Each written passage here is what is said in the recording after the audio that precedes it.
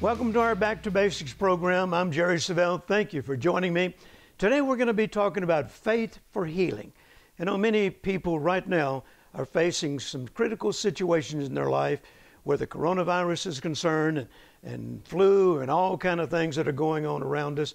And it's important that we learn how to exercise our faith for healing, because healing, in fact, divine health, is God's best for our lives.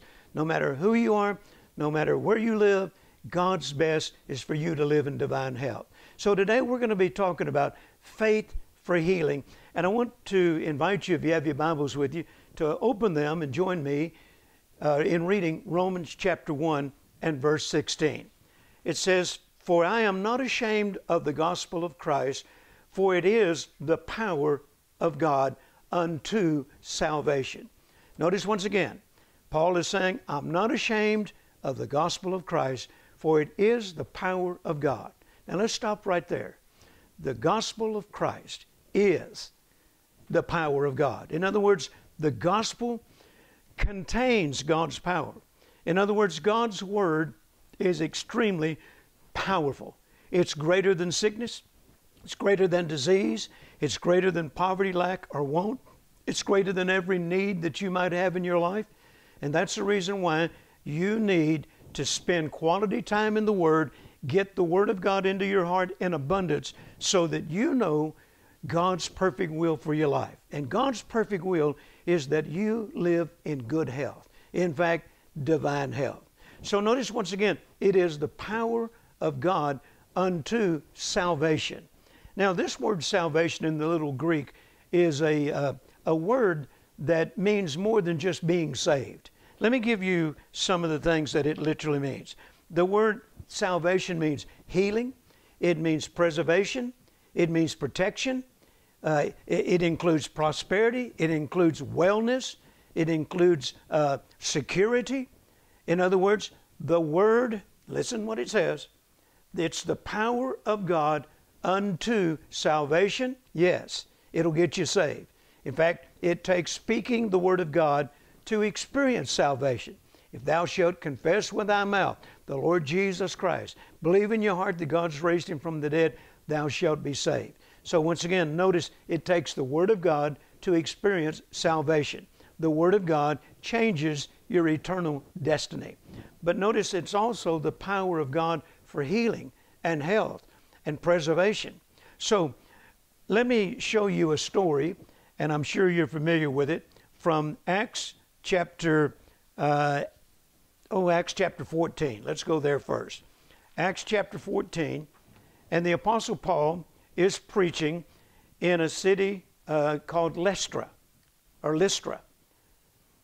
And there's a man that's crippled, and he's been crippled since his mother's womb, the Bible says, and this is found in Acts 14, verse 8. And he had never walked.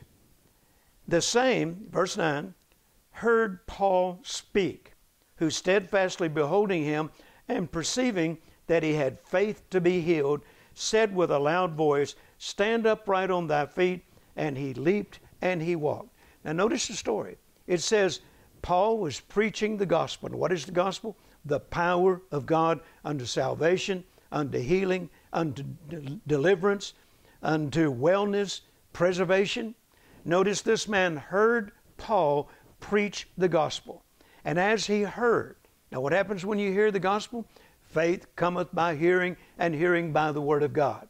So as he heard Paul preach, the Bible says Paul perceived that he had faith to be healed.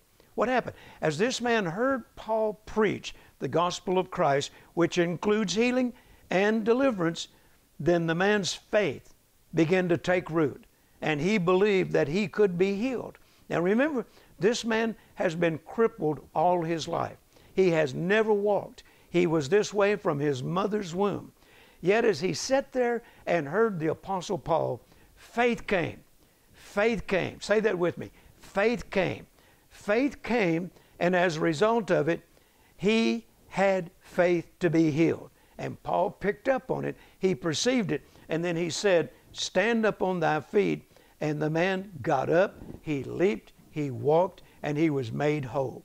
So notice it took the Word of God, the Word of God for faith to come into this man's heart so that he might be healed.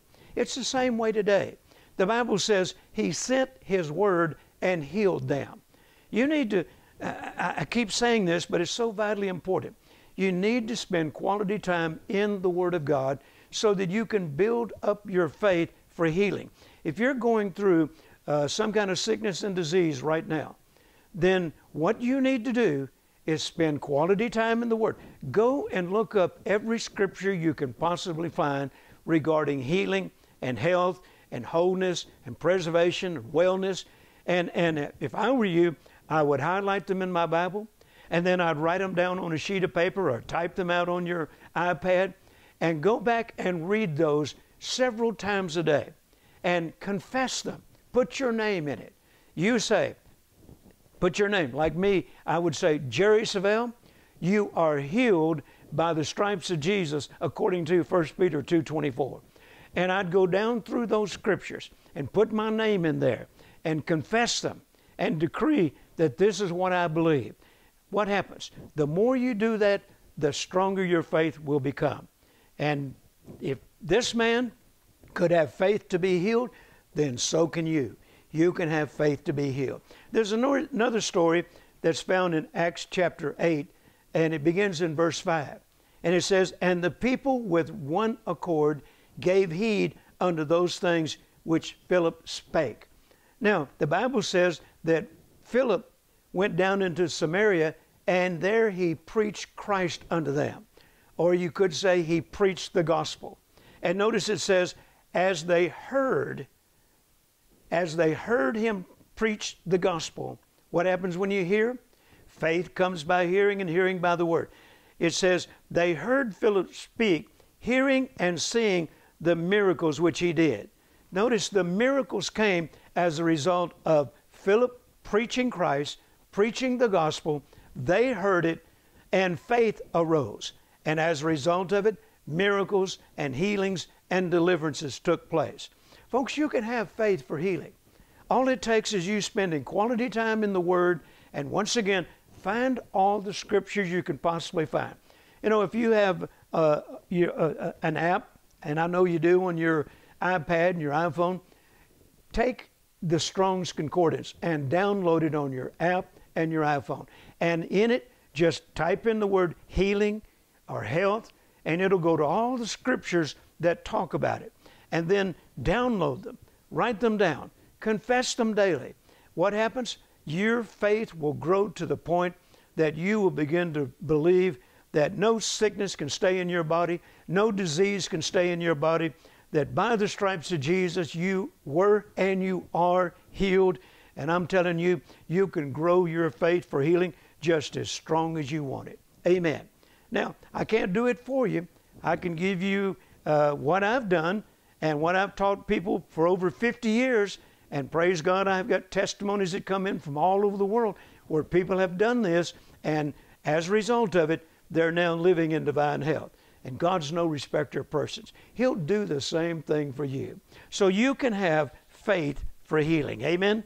Now, 1 John chapter 5, verses 1 through 5, particularly verse 4, it says, "And this is the victory that overcometh the world, even our faith." If you want faith over sickness, or if you want victory over sickness and disease, then praise God, you can have it by going to the Word, building up your faith, and what happens? This is the victory that overcometh the world, even our faith. You can have victory over sickness. You can have victory over disease. You can have victory over every ailment, every illness, every disease. Amen. The Word of God covers you where health is concerned. You know, the Bible says that at Calvary, Jesus was wounded for our transgressions. He took every sickness and every disease on His body so that we wouldn't have to. And then Peter picks up on this and says, and by His stripes we were healed. So you have a right to live in divine health. You have a right to live free from every sickness and disease. But once again, it's going to take quality time in the Word of God, building up your faith. And here's the way I do it. And this is the way I learned way back there over 50 years ago. When a symptom comes into my body, I don't go around talking that symptom. You can ask my wife. We've been doing this now for over 50 years. I just don't talk sickness and disease. I'm not saying I have never had symptoms. Yes, I have. But I don't go around talking it. I say what the Word says. And the moment the symptom comes, I say in the name of Jesus, I resist you. You don't belong in my body. Jesus took my infirmity. He carried my diseases. By His stripes I'm healed. I am the redeemed, and I'm saying so.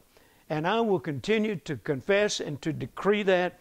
And either Satan is going to quit or I'm going to quit. But I've made up my mind, Jerry Savelle is not going to quit. So it's going to have to be Satan. And you know, I have experienced many times healing would come within moments. Sometimes it came within hours. Sometimes it came within days. Nevertheless, healing always came. And praise God, I've been enjoying living in health all these years. Hallelujah. God is a faithful God. He's faithful to me. He'll be faithful to you. So once again, you can have faith for healing, faith for divine health. Just spend quality time in the Word, and God will make it happen for you. Amen. Thank you for joining me today. I trust you are inspired by the lesson. And let me pray for you. In the name of Jesus, I pray for every person that's watching this program. If you're facing sickness or disease or anything that is tormenting your body, I pray in Jesus' name. In fact, I send the Word of God to you, and I declare that as I send God's Word to you, you will be healed. Now you receive it in the name of Jesus, and just lift your hands and begin to thank God for it. Thank you once again for joining me, and I'll see you next time on Back to the Basics.